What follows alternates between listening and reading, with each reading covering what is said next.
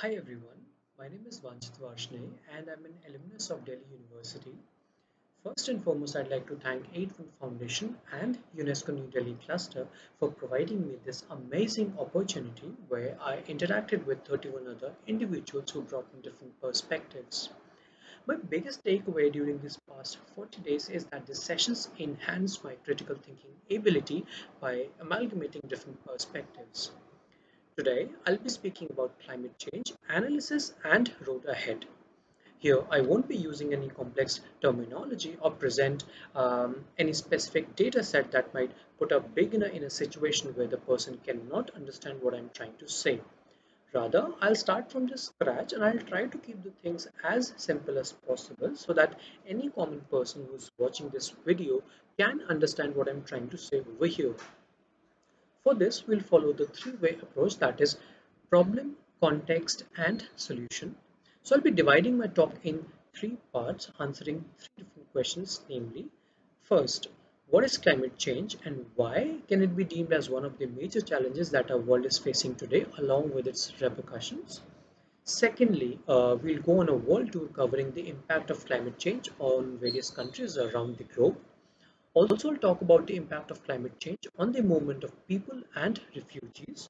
Also, we'll discuss about the impact of climate change in the Indian context. Thirdly, we'll discuss that what can be the road ahead to deal with this crisis. So firstly, let's try to understand what is climate and what is climate change. So the weather conditions prevailing in a region for a longer duration of time is called as climate. Climate change refers to the change in global or regional climate patterns, and major shifts in these patterns have been noticed in the late 20th century.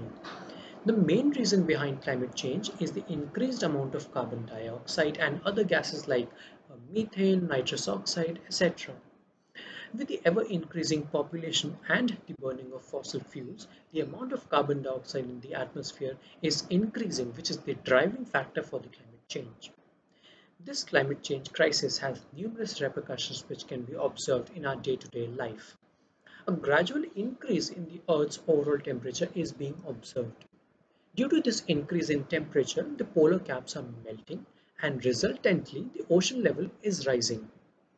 The climate change crisis can be deemed as one of the biggest challenges that our world is facing today, because if this is not dealt properly, then a survival on this planet is literally in danger. In other words, we can also say that carbon emissions have put our world on red alert. Now let's take a world tour evaluating the impact of climate change on various countries. So firstly, we'll start with small island nations in the South Pacific. For example, say Tuvalu, we have Kiribati Islands, etc. So these nations are about to get submerged in water due to increased sea level, which is happening due to climate change. The people living in these regions are being forced to migrate to safer regions to sustain themselves, which is again creating the refugee problem. This is how this climate change crisis is responsible for creating new population migration trends. Now, let's talk about countries in the European Union. For example, say France.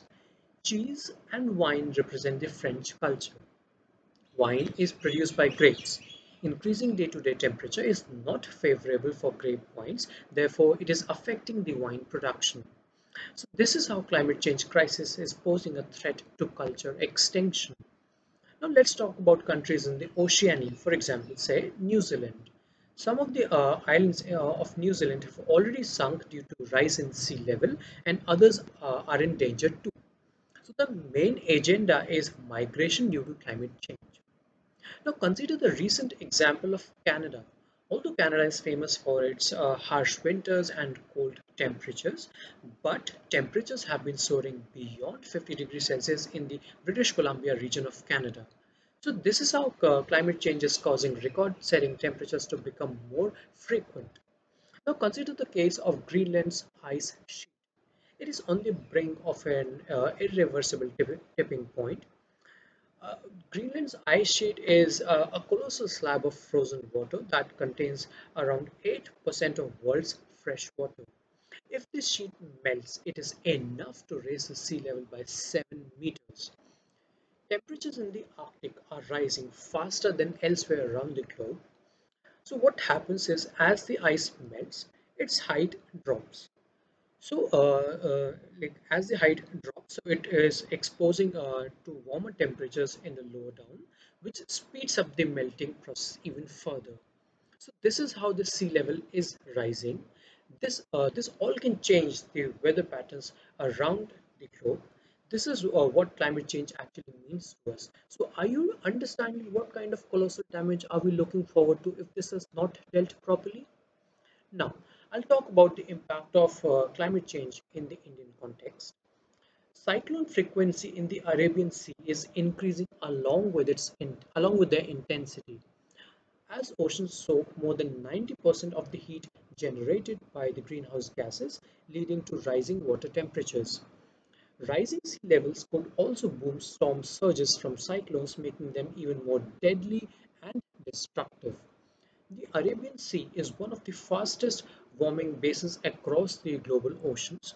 That is the reason we are seeing more cyclones like Tauktae, Nisarg, etc. Also, all of us living in the Indian subcontinent now realize how the weather conditions are crossing extremes in either seasons. Now, here's a good point that India is the only G20 country which is on track with the Paris climate goals.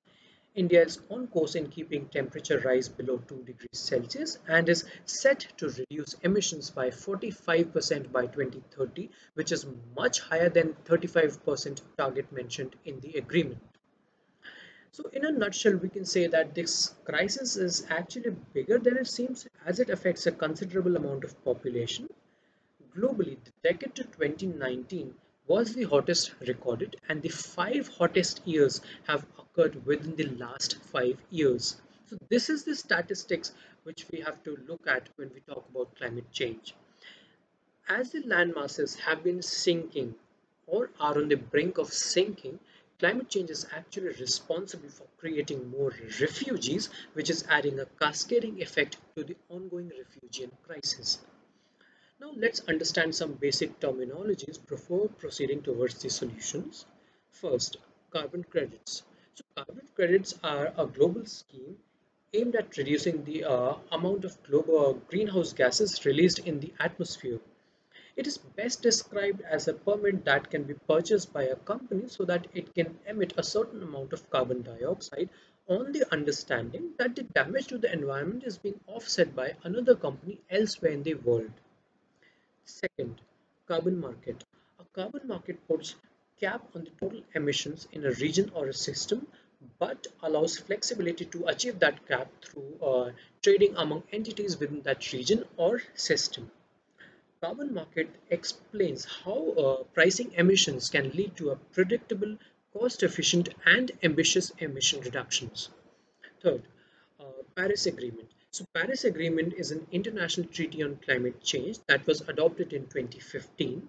It aims to limit global warming to below 2 degrees Celsius and pursuing efforts to limit it to 1.5 degrees Celsius. It also aims to strengthen countries' ability to deal with the impact of climate change and support them in their effort. Now, I'll be talking about climate change and the road ahead.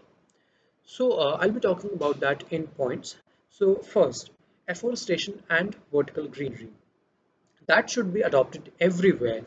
Given the fact that we have a limited land area and we need to reduce the amount of greenhouse gases present in the atmosphere, we need to plant more greenery and that too in a vertical alignment. Doing that in a vertical manner along the facade of a building and feature walls will ensure protection and insulation from temperature fluctuations, UV radiations, and heavy rain. Secondly, proper public policies should be implemented across the nations to mitigate the climate change. For example, when I talk about countries like New Zealand, New Zealand became the world's first country to introduce climate change law for financial firms. Their financial sector will be required to report what impact their investments are having on climate. Now, coming to India, so India has set up an apex body comprising members from 13 key ministries. This apex body will serve as a national authority to regulate carbon markets in India under the Paris Agreement. Third, creating awareness among the masses regarding promotion of renewable energy and sustainability. Um, is very important because sustainability is the key to future. Fourth, as the main focus is cutting the greenhouse emissions, carbon tax should be implemented worldwide across nations. Carbon tax refers to a fee imposed on companies that burn fossil fuels and other non-renewable sources of energy. Fifth, when we talk about energy usage, nearly 34% of the energy is being utilized and 66% of energy goes waste, either in the form of heat or in other forms. So this is where thermoelectric materials come into picture. Thermoelectric materials are those materials that can convert heat energy into electrical energy and vice versa.